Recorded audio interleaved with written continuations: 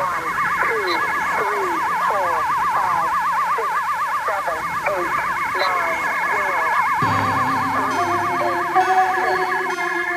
never got any money from you.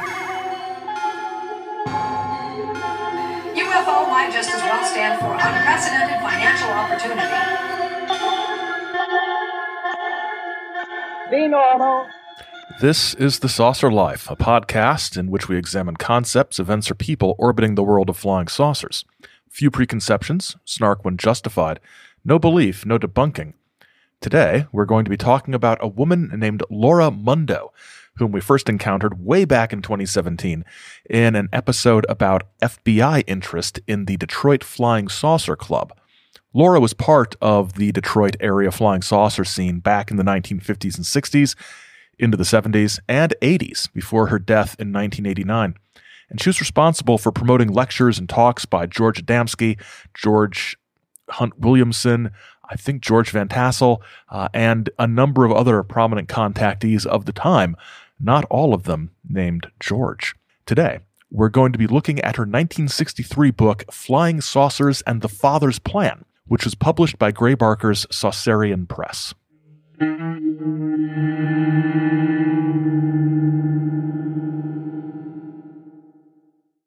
We go into Laura Munro's background and activities in the 1950s in a bit of detail in our episode, And Then the Feds Showed Up, which is linked in the show notes. If you haven't listened to that very early Saucer Life episode, go ahead and do that. It's a good one. It's probably one of my favorites that we've ever done, and please forgive the fact that it is an early Saucer Life episode. So, Laura Munro was born in 1913 in Boston, I believe, and eventually ended up in Detroit. She was involved in a number of community theater groups, and she was one of the principal characters on a very early children's television show in 1950, 51, 52, thereabouts in Detroit. It lasted a year, and I found this interesting just from a history of television standpoint. I think it was called Play School, and it was very popular. And one of the networks, I think NBC, was looking for a good preschool-aged kids show to pick up. And there was another one in Chicago, a locally produced TV show for preschool-aged children, and that one ended up getting picked up by the network rather than the Detroit one, not because it was necessarily better, but because with network broadcasting facilities, it was easier to nationwide broadcast something that was produced in Detroit, or in Chicago rather than Detroit, which is a little sad, I think. So that show ended after a year. Laura got divorced in 1950 from her husband, Otto Marxer. So she goes into the 50s as a 37-year-old single mom with two teenage sons living in Dearborn, which is in suburban Detroit. A friend gave her a copy of the, at that time, new in 1953, book Flying Saucers Have Landed by Desmond Leslie and George Adamski. And Laura was off to the races as far as interest in flying saucers goes.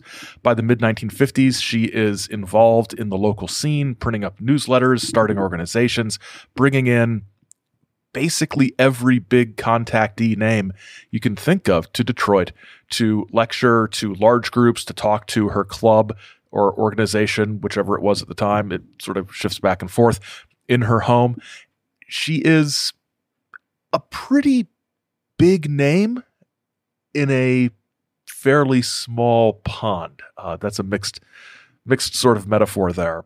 By the early 1960s, however, the contactee fad had faded a little bit, and Laura is still very much in the contactee mode and will be forever, which brings us to the real focus for today, her book, Flying Saucers and the Father's Plan. This is a thin volume. It's under 80 pages. It's sort of 8.5 by 11 staple spiral bound thing as it was originally printed.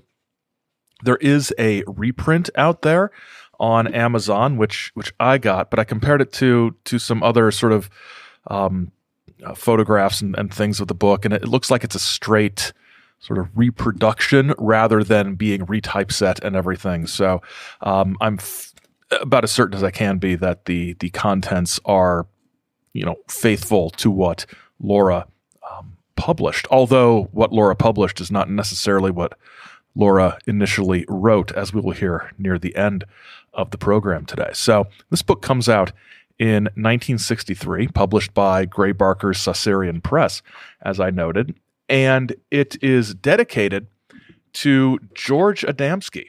She says, "This book is dedicated to George Adamski, who opened the way into outer space for me and to my co-workers both from this planet and other planets, who would want no credit, and to the father of us all, on all planets, as Earthman once more joins the universal family of planets from which he has so long ignorantly isolated himself." So there, that's a nice introduction. Gives Adamski credit for not for his ideas, but for kind of opening the door. That's how she says, opening the door, opening the way for other people to also be contactees. That's probably not how she intended it, but that's kind of the meaning, isn't it? What are we thanking Adamski for? Not for his message of love and universal peace, but for basically paving the way for a bunch of other of us to do this as, if not as a living, as some sort of vocation. The subtitle of the book is "Reconciling Christianity with Science and Philosophy," which sounds like something that would need more than 80 pages to accomplish. But we should give it a chance, right? There is an author's note, and she makes it. This is interesting. She talks about the person who wrote the preface, which is coming up next, and that's her friend Carmela Falzone, who's the co-director with Laura of the Planetary Center in Dearborn, who is also the co-editor of the Interplanetary Newsletter, which is Laura's newsletter at that time. She also includes a kind of warning or something. I'm not sure how to label or describe what this particular paragraph is. Because she suggested that any editing might possibly change meanings, if only subtly, the author has requested that the publisher refrain from correcting any part of Carmela's preface. I don't know, I thought that was worded kind of strangely. It's only the preface that could be altered by editing? I don't know. So she goes on to tell us about Carmela. Carmela's worked with her at the center, while also working 5 or 6 days a week as a upholstery seamstress at the Fisher Body division of General Motors in Livonia. She says, "It's from Carmela that Laura many times borrowed money on which to live personally, to be paid back as the father wills on a perpetuating long-term, no due date and no interest charge loan." So she's introducing the person who is going to be introducing the book, which seems kind of odd to me. And one of the first things she says is, "I've loaned this woman a lot of money over the years, and I don't expect to get it back." I don't know. It's very strange. Carmela is single, age 35, from Italian parentage that could neither read nor write, and did not, therefore, emphasize education. Carmela did not finish grammar school. She honestly doesn't seem to be that complimentary about Carmela, except to say that because, she doesn't have an education, she's not, super sophisticated. Her parents and family were casual about their Catholicism, so she has no background in metaphysics, and she's never seen a flying saucer. So what's Carmela got going for her here? She's got no money. She's got no education. She works 6 days a week. Is 35, single, lives with her parents. Laura, why are you telling us all this? She's telling us all this in order to convey the idea that despite this being how Carmela is, Carmela understands the father's plan. Carmela understands what Laura's laying down here. And it's almost a sense that if Carmela can understand it, any of you dolts can. I don't think that's how Laura intends this to come across, but that's really kind of how it comes across to me. But Carmela's had some struggles because of her interest in flying saucers. Carmela has continued to work with us despite family disapproval, such as the open antagonism of one brother who shares with her the responsibility of the home and care of an aging mother who sometimes tried to understand, sometimes opposed. Of other married brothers and sisters, some opposed, some allowed. She went through a major surgical operation during this period as well. She did not follow the author blindly either. Often she was presented with difficult choices that meant calling upon the Father. Despite these hardships, Carmela was happy to provide the preface. And in this preface, Carmela says, the contents of the book are for those who are realistic of mind, not for the gullible at-large who follow blindly without question. So this is only for critical thinkers, realistic people. It's not for gullible suckers. Next paragraph. For the skeptic person who may read this book and draw upon an immediate conclusion that it's basically unsound due to the lack of tangible evidence. That's a sentence fragment. Sorry. It is only because the author is unable to supply them with such proof to back up her understanding, in which she is passing on free of charge. Look, it's not that she doesn't want to give you proof, it's that she is unable to give you proof. So we go from this book is for serious-minded thinkers, not gullible people, to skeptics may say this book isn't that great because there's a complete lack of tangible proof, but hey, she would give you the proof if she could. Not a great start if you're trying to convince serious, realistic people that what they're about to read is valuable for our purposes here as we sort of look at the somewhat goofy reasoning of contactees, or not just contactees, all UFO people at some point or other. It's actually pretty good for our purposes. Carmela then sort of segues into what we might consider a standard bit of contactee social evaluation, analysis, and geopolitics. The atomic age has increased the anxiety within mankind with knowing the probability one day of facing annihilation by the atomic bomb. His hopes of lasting peace among men and nations diminishes as this age-old problem of rumors of war confront him daily as new crises develop on our planet.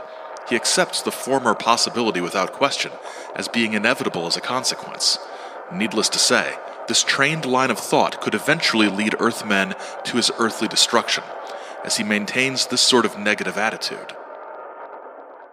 For the remainder of the preface, Carmela basically talks about how we need to heed the words of the visitors, we need to welcome them, and that Laura has the right idea about what's going on with all of this. And it's interesting, this preface is honestly riddled with some pretty basic grammatical errors.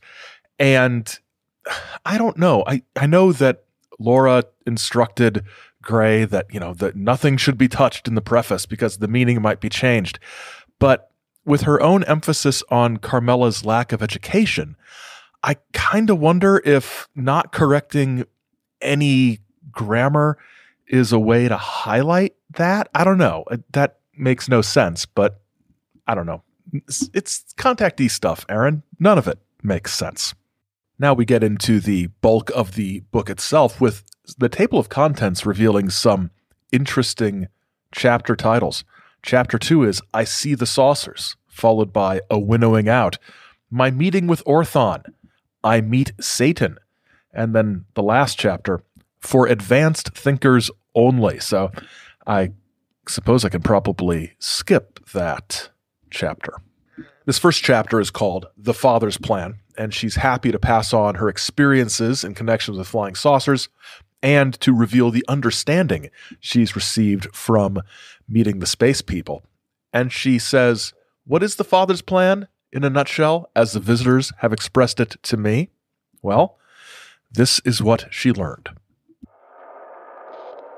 Christianity is taught, unaware that other religions have also done so, that we must be redeemed. It has not been able to quite tell us why or from what. It has not been able to tell us who we are. As Christians, we have considered ourselves as an organization of the elect, who, as an organization, are primarily concerned with unionizing ourselves against going to hell. I don't know. I think Christianity over the last couple millennia has been pretty clear about what humanity needed to be redeemed from and why. It all goes back to the notion of original sin and needing to be redeemed from, in the phrase that shows up in various documents over the years, sin, death, and the power of the devil. It's actually pretty clear. But she says that the visitors also seek to redeem us. She says, quote, "But they are able to tell us why and from what." Well, what is the deal? Well, the deal is we were all, she says, demoted from this planet from more advanced planets within our island universe of 12 solar systems, this planet being the lowest in vibration and therefore civilization. But despite flunking us, in her words, the visitors have never abandoned humanity, and they are trying to help humanity start the climb back up all over again. So we have been separated from the goodness of the visitors through our own flaws here on this planet we've been demoted to, and they are trying to redeem us to bring us back up to a state of grace. Gosh, I've heard some religions talk about that before. And if I sound snarky, it's because while Laura has a lot of really good qualities and things about her I really like, she also gives off the impression that she is just the smartest person in any room she's in. And anybody who disagrees with her is clearly just somebody who doesn't understand or is trying to undermine her in some way. And she gets a little bit like that overall. And then when she sort of explains what she's talking about, you realize that in a lot of ways, it's the same sort of thing other contactees have been saying all along. She continues this idea, however, a little bit further. We literally did fall from paradise. The original people were brought down by spaceship, those following arriving through rebirth, reborn over and over on this planet, improving during some lifetimes, throwing away others, and slipping downward again. At first, the visitors openly gave their help to the ancients, but later they found it necessary to withdraw as Earthman became too diabolically clever and resented their help, or became pious and began to worship the visitors as being gods, rather than trying to improve themselves. So how are the visitors actually going to help us overcome this? If they've left us alone because we were too clever for them, or we worshipped them, or we were diabolical, they've come back now, so what are they going to do for us? The purpose of the coming of the visitors is to help us to isolate or become aware of our human and soul minds, or negative and positive polarities, or thinking energies of our conscious minds. And the third, less active neutral polarity or father mind in and as part of our conscious mind, and to merge these before it is too late. As the tensions mount on this planet, and atmospheric vibrations increase, and even this aggravated by continuing atomic tests. This awareness and development we must accomplish before we can even begin to establish a more godlike society on this planet, let alone go and visit their planets. So in a sense, it's about our behavior and our actions, but really there's a lot of talk throughout this book about this positive and negative and neutral energy and the father mind and balancing all of these forces within us. And it's this balancing that will enable us to accomplish what we need to accomplish to become a peaceful, productive society as the space visitors would like us to be. Chapter 2, I See the Saucers, gets into Laura Munro's connections with George Adamski and the flying saucer scene. In 1953, she gets a copy of the book Flying Saucers Have Landed, begins networking with other flying saucer believers in the Detroit area, and is persuaded to be part of a group that is going to invite Adamski to Detroit to lecture, and she's the one who handles all the promotion and publicity for this. And this happens, the first visit to Detroit happens in March of 1954, and Laura reports that Adamski spoke to over 4,000 people at that time. And as the months go on, this flying saucer work becomes more and more important to her daily life. When my TV show went off the air the following September, I knew that I must devote my full time to the work with no remuneration except from those who wished to share the expenses of distributing the material. But this had some consequences. She says before long she lost her home, her car, jewelry, life insurance, her other worldly possessions. She had to, keep doing this work and keep doing other work. But if she's doing this for no remuneration, she doesn't seem to put together that, unlimited financial opportunity, right? You're supposed to be making money at the saucer thing, especially, well, maybe not making money at the saucer thing, but good grief, you shouldn't be losing your car and on the verge of losing your home or whatever. We'll see more evidence of this later, but she really did throw herself into this saucer thing headlong. She's writing to Wright-Patterson Airfield in Dayton because she'd heard rumors that they were investigating flying saucers, and that they told her that they were working on it. They had a serious UFO program going on, which we know now is Blue Book, and there were other official agencies getting in touch with her as well. In April of 1958, an agency in Washington, D.C. wrote me saying they were aware of my saucer group activities and asking my opinions of such groups. They hoped that someone from that department would soon have the pleasure of speaking with you personally, which incidentally never developed.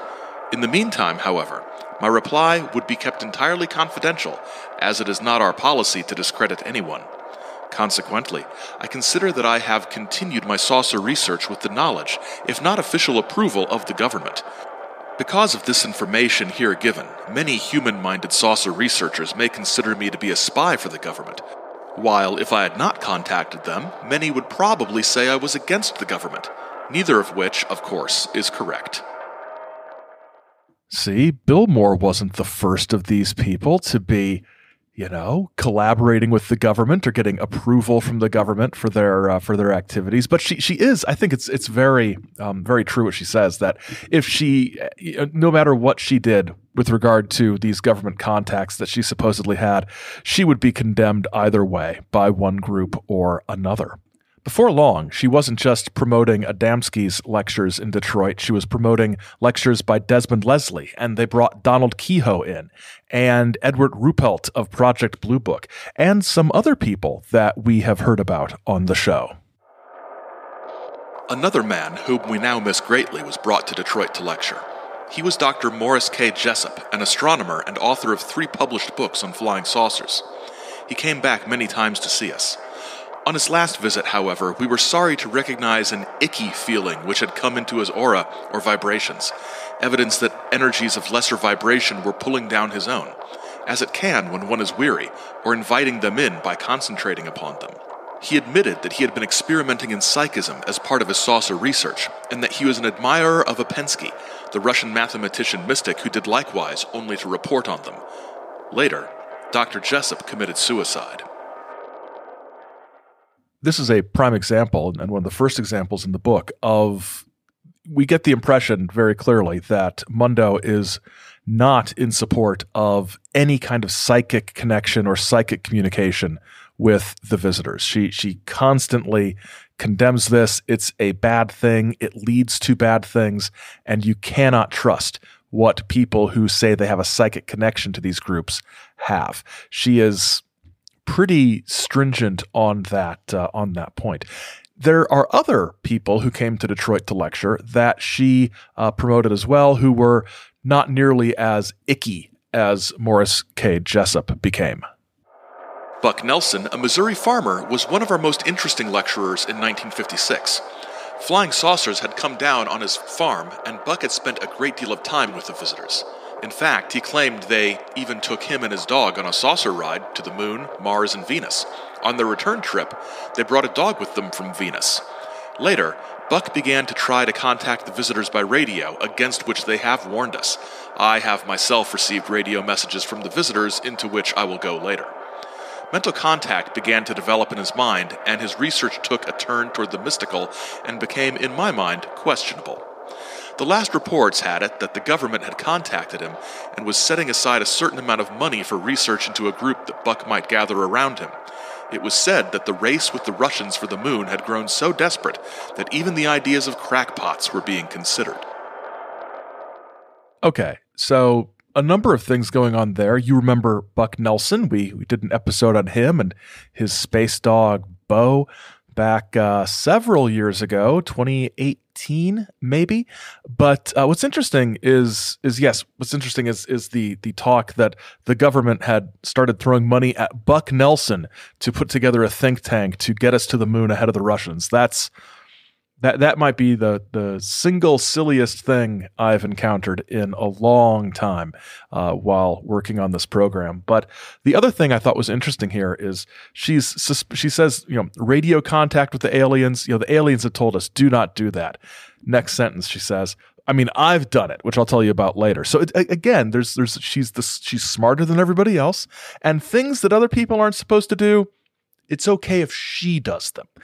This becomes kind of a recurring thing. So, in addition to running these shows, these lectures, Laura Munro and her associates have also had their own experiences. And one sighting she had, which was really interesting, took place in the summer of 1954 in Port Huron, Michigan. On the afternoon of Sunday, September 7th, 1954, the individuals who have signed their names below saw the following unidentified flying object. It was a cloudless blue sky, a slight wind blowing from the north. Suddenly, into this cloudless sky came a huge cloud, definitely cigar shape and contour, the size of a city block and about 2 or 3 building stories high. It was traveling rapidly into the wind, about 300 feet above the treetops. It came from our left as we were sitting in the backyard in the sunshine and stopped just in front of us not a half-mile away, as though it had put on brakes. Outside of its rapid travel and sudden stopping, our eyes were drawn to the obvious rapid disintegration of the cloud-like vapor. As we watched, within half a minute, 2 saucers suddenly dropped out of the front of the vapor-like cloud, which incidentally still maintained its outline of a cigar shape. The saucers were cylindrical, silver, and a little larger than an automobile. They dropped directly down, 100 feet or so, one after the other as though playing tag, and then shot right back up and then down and several times as though they were chasing each other. Their motion was too rapid to allow for distinguishing of detail. After a minute or a minute and a half's activity, they shot down over the treetops and disappeared. The cloud, however, still keeping its original outline, had been disintegrating still as rapidly all this time, and by the time the saucers disappeared, it had completely disintegrated too. Then suddenly, a spurt of vapor shot back out again, and it too then disintegrated. All this happened within 2 minutes' time, and could be seen with the naked eye. Wow. I mean, that sounds cool. At first, when I was reading it, I was thinking, oh my gosh, are they going to say this cloud of vapor is the UFO? Because I remember reading in some UFO magazines, which may or may not have been the actual UFO magazine back in the day. I remember seeing lots and lots of pictures of what were clearly just clouds labeled as motherships. So I was really excited in this report when actual sort of saucers came out. There was another sighting or encounter rather that took place also in 1954. This one in November of 1954 in the Detroit area, and it is outstanding. I, Lawrence Cardenas, on the morning of September 30th, 1954, about 5:30 a.m., was on my way to work as steward of the Dearborn Inn, traveling west on Rotunda Road, Dearborn, Michigan. I had passed the traffic light at Greenfield Road and saw that the light at Southfield Road ahead had just changed to red. I slowed down and paced myself at 30 miles an hour in order not to have to stop at Southfield. I state this to show that I was not traveling too fast. About 1/3 of a mile from the Southfield intersection, my eye was suddenly drawn to a large vacant field to a mass of brilliant color. The color was coming from an object that I would call a flying saucer, about 10 feet high, tapering down to the edges. Portholes were visible. Dawn was just breaking and my car lights picked up almost at the same time near the road a group of about 15 little men between 4 and 5 feet high, standing together, grouped around a taller man in a brown uniform trimmed with gold. The little men were clad in greenish-gray uniforms, had tight-fitting skull caps with pointed beaks on their front, and antennae. They had on goggles and breathing apparatus, and I could not see their faces, but their hands were moving as ours do when we are gesturing while talking. Some of them turned to watch me as I passed, but there was nothing hostile in their manner. I was past the scene before I realized that what I had seen was a flying saucer and its occupants. I hesitated about going back, only because I was late to work and would have had some difficulty explaining why I was further held up. I had no feeling of fear. The men themselves seemed to be on a friendly investigation, since the saucer had landed near an area where a road was being built and near a derrick crane and other apparatus.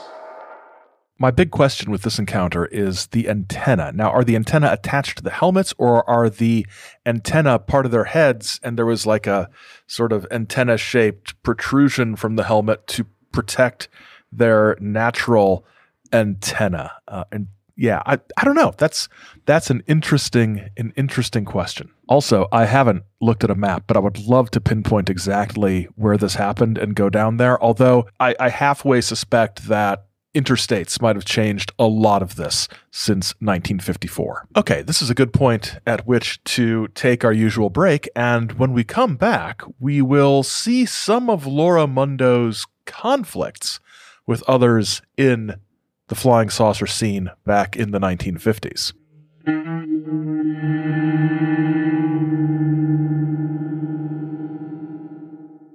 If you like The Saucer Life and want more and want to support us, you can do so in exchange for bonus content, early episodes, and all kinds of weird stuff. Patrons get the episodes before everybody else by at least a few days, and there's a few chunks of bonus content every month. This month in March, if you're listening live, we are going to be watching the classic mid-'80s movie Euphoria with the late Cindy Williams. That's going to be fun. There's a bonus episode that I think is actually going to be more Laura Munro. I'm on a real Laura Munro kick these days. So you can check that out at patreon.com/chizomedia or through the link in the show notes. You can also check out past episodes at saucerlife.com or inside your favorite podcast app. And as always, we're on Twitter and Instagram at saucerlife. You can email us at thesaucerlife@gmail.com or contact us by post at Chizomedia, P.O. Box 68, Grand Blanc, Michigan, 48480. And we had some feedback to our last episode about UFO Magazine, that first issue of, California UFO Magazine. Matthew says, great episode as usual. Zine scenes are always a favorite of mine. In the mid-'90s, I worked in one of the last remaining newsstands in my part of upstate New York. I don't recall a lot of shelf space for UFOs or paranormal activity. Any space not occupied by respectable magazines was reserved for more, shall we say, 976y content. Lastly, I was disappointed Dr. Winifred Cutler hadn't placed an ad in the inaugural issue. 1986 was right around the time she started hawking pheromones, and I feel like an opportunity was missed, if I'm honest. Yes, I remember in high school in various magazines seeing Dr. Winifred Cutler sort of selling these sort of pheromones to attract, I think, was it just the opposite sex? Didn't matter what you were looking for in someone. It would just attract the opposite of whatever you were, which leaves out a chunk of the population, honestly. But it's those ads were great. Over on the Patreon, Laura said she can't get over the therapist for aliens adjusting to Earth. This zine was almost everything I love about UFO lore. And also in the Patreon, Caleb echoes my feelings about books being long. Long books are long. He says, in order to avoid reading books, I'll listen to a Binal interview. I've recently gone back and listened to his interviews from 2005, and boy, talk about some things change and most stay the same. Yes. Binal of America, a friend of the show, Tim Binal's groundbreaking UFO podcast. Binal talked to just about everybody who was worth talking to right from the very beginning, and continues to as well. Always keep your eye on Tim Binal. All right. Another person to keep your eye on is Laura Munro. So let's get back to her.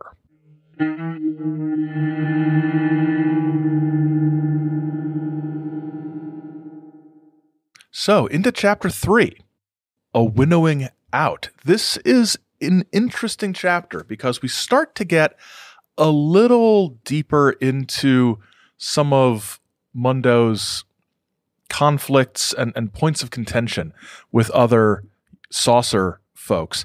And we also get more of her own experiences. And she starts off this chapter by talking about how in March of 1957, they were going to do a big Detroit saucer convention that their organization was going to host and would be joined by other Detroit groups that had broken off from theirs.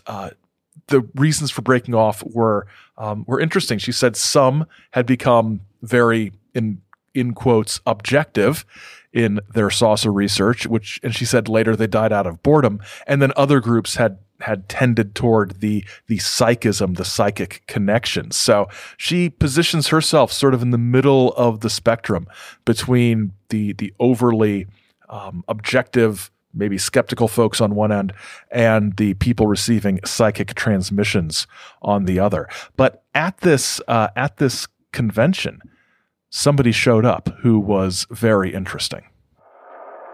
A young man who came to the delegation meeting showed me as they can that he was a visitor.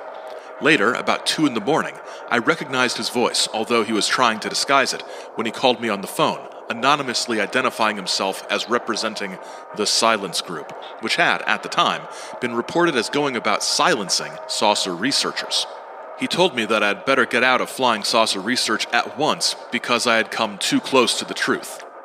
My soul mind told me at once he was a visitor, through whom the Father must discover now who can be frightened out of saucer research.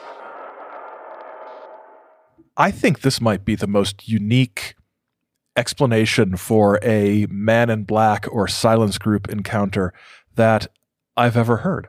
They weren't really telling me to get out of saucer research.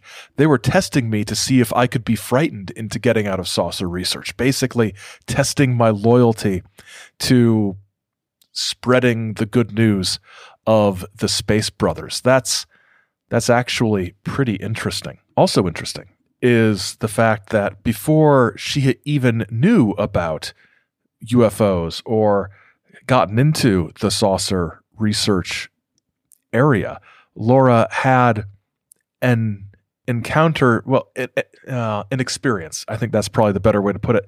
An experience that began to open her mind up to possibilities she was not expecting. About a month before the saucer field opened up to me, I was weeping one day while going about the house doing my housework. I was concerned with difficulties in my own personal life that seemed to make no sense, and about having to take steps within it I did not want to take. Suddenly I heard my own voice, only more beautiful than my real voice, my soul self, speak crossly with me, telling me to be patient. Then beautiful music and a chorus of indescribable male and female voices singing Jesus, lover of my soul, welled in behind and up over my head. Then silent understanding came, as though climbing a spiraling frequency up over my head. My conscious mind had been able to contact the even higher balanced Father frequency of my own mind, not some great master or spirit being or visitors. Many saucer researchers having such an experience would probably, in error, believe they were contacting either or both. This can happen after an individual has meditated too much, precipitating too many positive energies, refining the physical body to where it no longer is proper insulation, and where the soul mind cannot stand the atmospheric pressures. The Roman Church, knowing of this mental development, has adopted it by symbology in marrying their nuns to the Church. Just an aside, I have to acknowledge that was not a chorus of male and female voices singing Jesus, lover of my soul, because I like this version better. This was Maddie Pryor and the Carnival Band from their album of the works of Charles Wesley, which I didn't know was a thing that 70s folk rock people did in their later years, but I approve. So she's having these sort of encounters or experiences before she gets into saucer research. And very quickly after she encounters the field of the saucers, reads Adamski's book, gets involved with these people, the visitors visit her in person. A month after I got into saucer research, February 1954, while promoting Adamski's lecture, the visitors came over my home in their saucers and sent a beam of neutronic energy of the father frequency to my brain, reactivating brain cells that had been put to sleep, so to speak, when I also had been demoted from a more advanced planet. So the way I interpreted this is that when the visitors come to see her, they're putting right things that changed when she was demoted, which means reborn into her particular body and soul on Earth here, reactivating those brain cells, as she says. So is this why she has insight that other people don't with regards to saucer things? Is this why she knows not to take the psychic research seriously, that it's dangerous? Is this why she has a greater understanding? Because she had this adjustment done? That's the impression I get. But to be clear, there's much in this book that isn't very clear. It is sometimes confusingly written. Recording some of the passages from it, I found myself unable to really easily parse the sentences as I was reading them. It's a strange book, and it could have used perhaps a little more editing, but we'll get to its creation in a bit. So another thing that strikes me is that basically she had a psychic UFO flying saucer visitor father, however you want to say it, experience, but she constantly warns against that, and she says that she doesn't have a problem with Adamski saying, don't listen to the psychics, as many of the psychic UFO people did. She draws a distinction between what she experienced with her frequencies being adjusted and people getting these supposed messages. She believed that what she experienced was more akin to Paul on the road to Damascus. Next, Mundo gets into some more of the conflicts that she had with various saucer people and casts them in an interesting sort of light. By the third time Adamski came back to Detroit later in 1955, I heard him attempting to turn my co-worker against me, or rather the father through him, of course, and stating that I was not as capable as they were. Others who had proved themselves to me to be visitors were likewise talking against me. I began to suspect some kind of plot underfoot as I watched the others innocently allowing themselves to be appealed to and flattered. This gossip and backstabbing and behind-the-back talk, she acknowledges as her bad feelings about it initially were because she had always been taught it was wrong to talk about others behind their backs. But really, she said, this was a way for the father to let her know who was against her and basically who could be trusted. It's part of this winnowing out process that she titled the chapter after. There were other things that were part of this winnowing out process as well that enabled her to see who was fully on her wavelength and who wasn't. I found my morals questioned also as I reported on the universal marriage practiced on other planets where no vows to each other or legal forms have ever been necessary. On other planets, I explained, they find such a social ceremony unnecessary when two people are to be truly united, nor do they find any legal contract which binds mismated people advisable, when the idea of true marriage makes both unnecessary. Thus, again, my ideas and statements were grossly misunderstood and misrepresented. I can see why some people in the 1950s might find her idea a little bit outrageous, but it doesn't strike me as being outrageous from her perspective as a woman who had gone through a divorce in 1950 when those procedures were much less fair and equitable than they are now. And not to get too psychoanalyze-y, that's not a word, but you know what I mean. I kind of wonder to what degree her ideas about universal marriage are a reflection of her own, perhaps, desire for a system like that might have saved her a lot of grief in her own life. And there are some other complaints about her that are a bit more material in nature. Next, I was accused of making a living off my saucer work. Later, my mental balance was questioned as well. I could tell at once when somebody who doubted me came to me from his vibrations. I could tell this from my sensitivity to his vibrations. Many doubted, withdrew. Some came back and withdrew again as I allowed it without question, knowing, however, the time would come when the Father would have to close the circle. I don't get the idea from everything I've ever read about her or by her that Laura was in this for monetary gain. It's hard to make a living selling mimeographed stapled saucer books. It really doesn't it doesn't pay off. But this passage also sort of gives this impression, there's this winnowing out, and this is a way they're questioning my integrity, they're questioning my mental state, but this is all just to show me who I can trust and who I can't, and who is really on my side. And now we're getting towards the end of the interesting part of the book, and I've got to be honest, there's a lot in this section that is a lot of fun. This chapter is called My Meeting with Orthon, and then and subsequent chapters she gets into Lucifer and Satan and things like that. And then it gets into the sort of heavy metaphysical stuff that is not very interesting. If you found George Adamski's Cosmic Philosophy interesting, you might find this interesting. I do not, and I found it really, really bogs things down. So I think we're gonna finish up with this meeting Orthon and Orthon's. I can't believe this is a real sentence I'm saying. Orthon's life in suburban Detroit in the 1950s. It is outstanding. So Orthon had openly introduced himself to Adamski in the desert back in 1952, right? Sort of the sort of mind communication and things like that.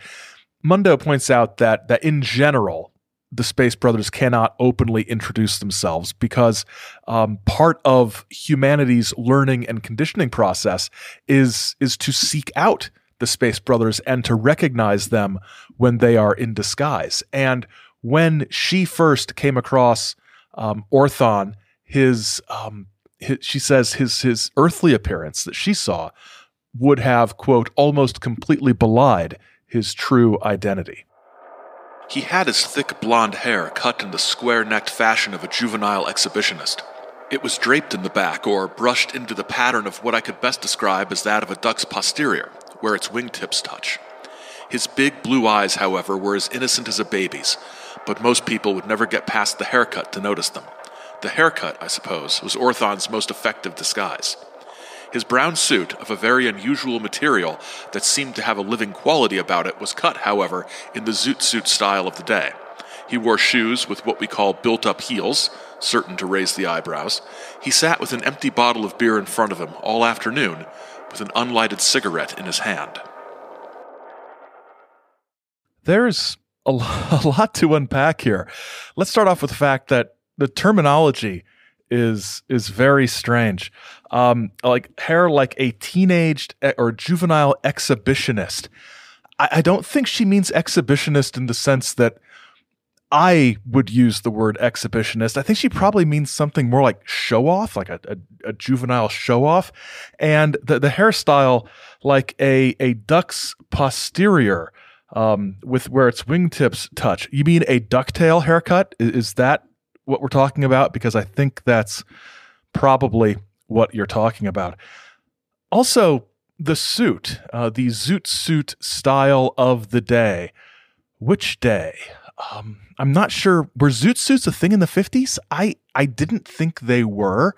They might have been in Detroit. I'm not going to try to track down Detroit zoot suit revivals of the Cold War right now, but that struck me as kind of odd. But there's also this sense that, the high-heeled shoes, the built-up heels in the shoes that attracted looks. It sounds like Orthon is kind of a weirdo hipster, just kind of hanging out with his empty bottle of beer and his unlit cigarette. So Laura recognized Orthon because her soul mind recognized him, and even before they spoke to each other at this meeting, they had an unspoken connection. They caught each other's eye and nodded to each other at various points during this meeting that he appeared at. And at one point, he was standing next to her, nodding toward a girl that she realized was the woman who, quote, would be taking my place when I left the planet sometime in the future. I like her successor. It's a very strange way to say that, but the big question is, she's at a meeting, George Adamski is there, other saucer people are there, and she's saying Orthon is at the meeting. Did anybody else see Orthon at this thing? The next day, Adamski told my coworkers that Orthon had been at the convention, but was surprised when they told him that I had recognized and had already informed them of the fact. Adamski, however, has never publicly admitted that Orthon was at the convention. Later, when asking Orthon if he had met me, according to Adamski's later publications, he denied that he had met me personally. In other words, Adamski was given the kind of answer that he, unconsciously perhaps, wanted to hear, and especially if he had not yet learned to release any developments to the Father, who knows what everybody has done as a part of his plan. I would have loved to have been there when Adamski was telling the other sorcerers that Orthon was here at our meeting yesterday. And they just sort of looked back and was like, yeah, we know. Laura told us she saw him. That would have been a wonderful moment. But we also get Adamski kind of throwing Laura under the bus here as far as her meeting with Orthon goes. Later publications saying, no, Orthon didn't show up. I asked Orthon and he said he wasn't there. That's a bit shady. Laura says that this incident sort of convinced her that this is the very kind way she says it, that, quote, Adamski was not always hitting the Father frequency in his mind, although the Father surely spoke through him at times. Very, very clearly saying Adamski was not infallible, and he could misinterpret the messages that he was given.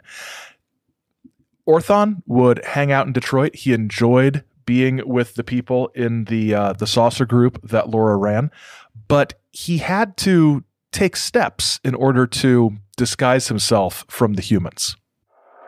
Orthon continued to be interested in our group as well as other local groups.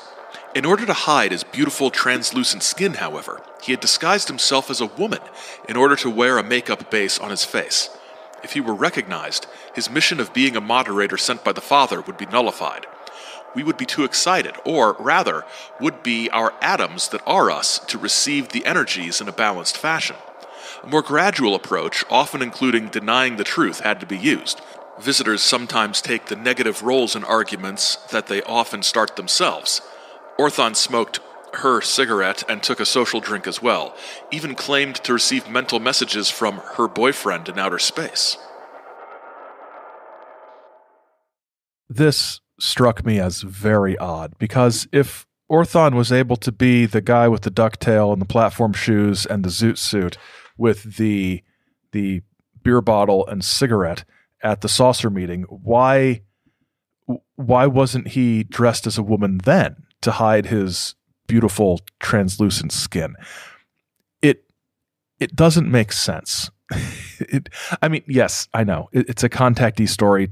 These things generally do not make any sense, but this seems like something that needed to be explained a little bit.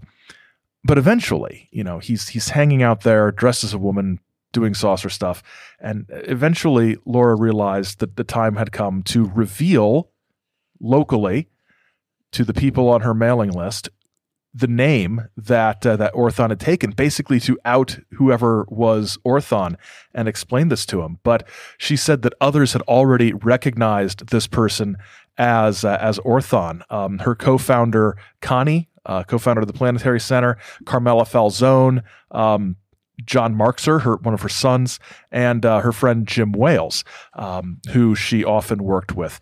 They recognized who he was, but she said that immediately after, quote, many who had hesitated about totally denying me and my understanding now had their proof that I was wrong in recognizing Orthon as a visitor. They seized this situation in order to find some excuse for denying the validity of my work. So she reveals about Orthon, and people use this against her. And they also tried to debunk her claims that this person was Orthon. Some had known the individual whom I was saying was Orthon for several years, since the beginning of the local saucer research, when she began attending lectures, proving nothing. Some went to Orthon's home where she lived with her grandmother, asking him point blank if he was Orthon, unaware he would have to deny it, especially if there were further missions the father had in mind for him, while he posed as that particular personality. I have so many questions. My biggest question is, I would like to know the name of this person who was Orthon. I think that would be interesting.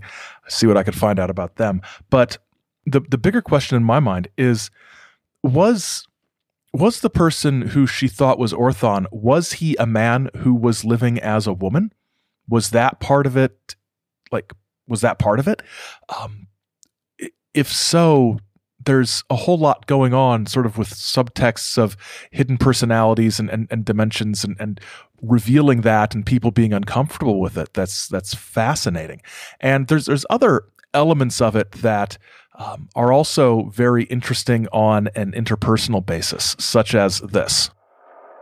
The individual who I have said was Orthon helped a well-known saucer researcher, unbeknownst to himself, rebalance his negative electrons with his overactive protons through meditation, whereby sex had become repellent to him. Later, the researcher made a normal adjustment and married. Orthon dated him, previous to his normal marriage as a woman, but only to be in close proximity with the individual, not to be intimate. Laura goes on to explain that Orthon helped, get the word right, rebalance this person who was this man who was a homosexual instead of condemning him. So basically, Orthon adjusted him so he could enjoy married life with his wife. It's very, very strange, but very 1963 also. And more open. She says, and friendly is probably not the right word, tolerant, in a way, not tolerant as we might like tolerance to be demonstrated, but she was very clear that Orthon, understood and adjusted him rather than condemning him. But the dating, while Orthon is living as a woman with this man who needs to be adjusted to enjoy married life with his wife, but it's not dating to be intimate, it's just to be in his presence.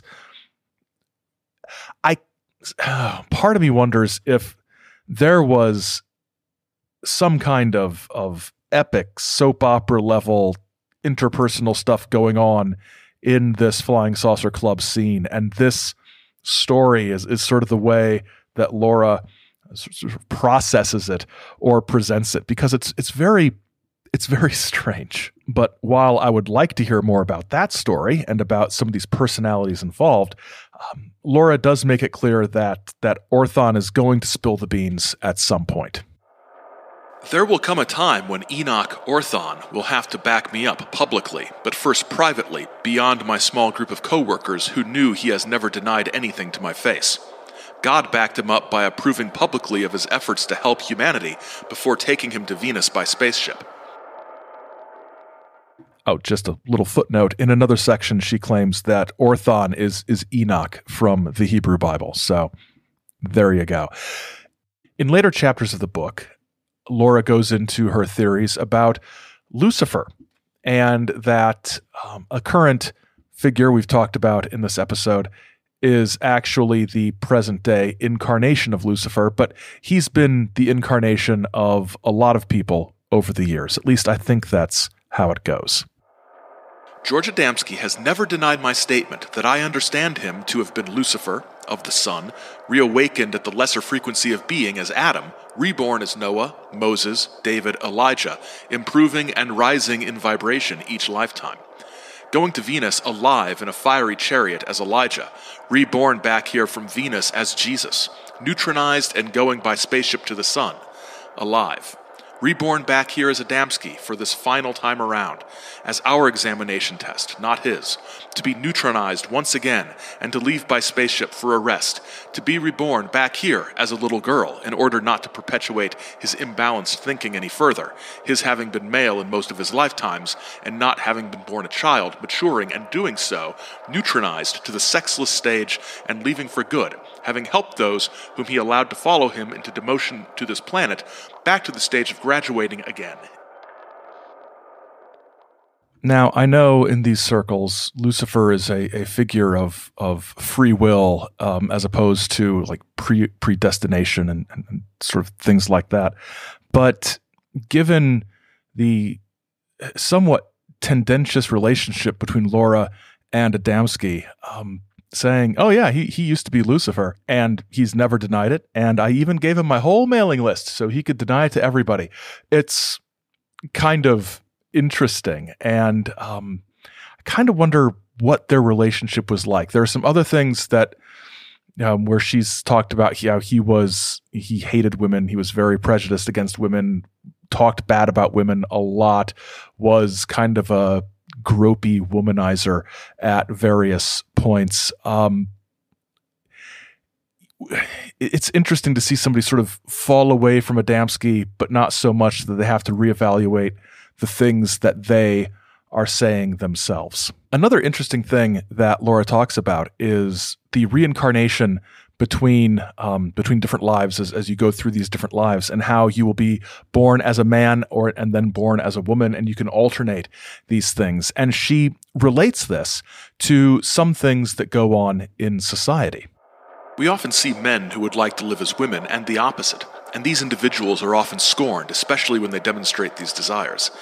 They are only yearning for a chance to grow and to experience these reincarnations. I think this is a very interesting and kind of maybe compassionate within her own sphere of thinking about things as a way to sort of understand people who want to live as a different gender. And again, this is published in 1963. This is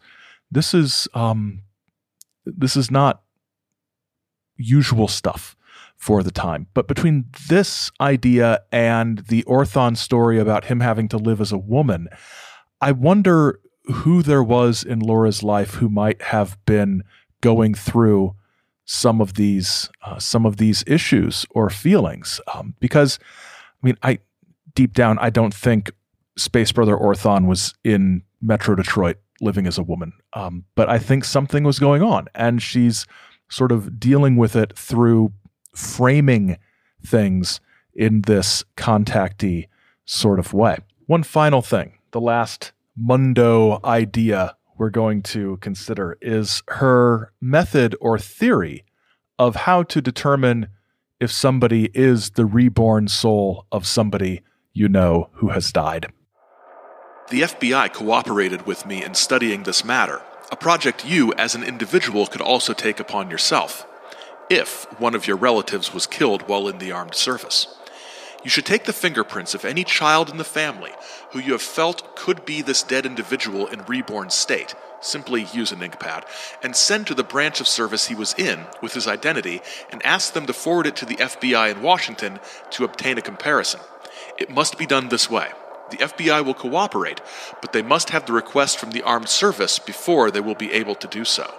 In my own instance, however, the FBI was unable to locate any matching print, the father not yet ready for the idea to be sprung on the public.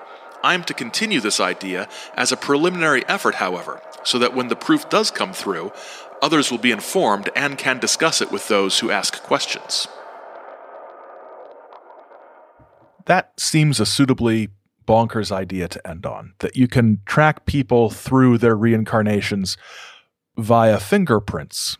Maybe this is a common idea. I'm not up on a lot of past life stuff, but it seems pretty impossible. And I do appreciate that she acknowledged that when she tried it, the FBI didn't come up with a match. So what can we say about Laura Munro? We may be revisiting her in the future. I would love to track down some of her writings, some of her other writings. There's one called Earth Girl from 1967, which she says shares intimate details about the flying saucer scene in Detroit. And I cannot find this. If anybody has a copy of Laura Munro's Earth Girl, hit me up and we will we'll try to work out something. It's in 3 libraries, according to WorldCat. The nearest one is, I think, nearest one to me is Penn State, which is, probably like a 7-hour drive. Might be worth it. Might be worth it to check that out. I might take a field trip out there. But boy, I need to ask around. But the problem is she published these books herself. And it was difficult to keep lots of copies in print when you are basically having them printed yourself. There's no supply, there's no warehouse, and it's difficult. So one of the things we do have as a result of some research that's been done at the Gray Barker Collection in West Virginia is some of the correspondence between Gray Barker and Laura Munro as she was preparing the manuscript and Gray was putting it together. She told Gray she did not want any copyright, anybody to own the copyright. She wanted it to be free to reproduce, and she didn't want any royalties from it because material things were not important and she should focus on her saucer work. And Gray replied that he's not going to get into royalties at this time with her, but he strongly suggests that she takes the royalties to use them to support her saucer work. In the end, she was not happy with what Gray Barker did with the manuscript. She felt that there were some things that he left out at the end, some appendices that she wanted in there. From the correspondence, it's not entirely clear what those are. One of them was a transcript of a George Adamski talk, I think, and Gray was apologetic but said, look, we had to keep this to 80 pages or else we could not make any money selling it. So it's interesting that there was some back and forth and we don't have a full picture of what else Gray might have changed.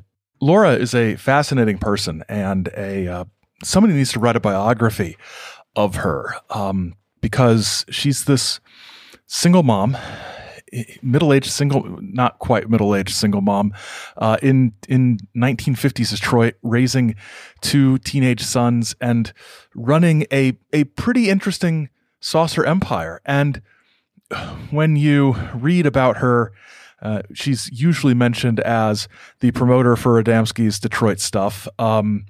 There's not much about her out there, and it's fascinating that she doesn't get more play. I think if her books were published in a more durable format than the sort of paper-covered, stapled sort of thing, it's hard to know much if you don't have the sources originally. And she was in Detroit, not California, and California was the place you want to be, right?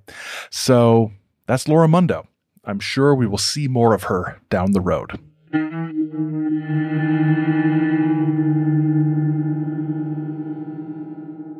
Thanks for listening. Remember to send in your questions and comments via the usual channels, and we'll be addressing those next time. Our associate producer is Simpson J. Hanover III, and The Saucer Life is a production of Chizo Media, LLC. Chizo Media, our heart is with the people. Till next time, keep watching the skies, because the skies are watching you.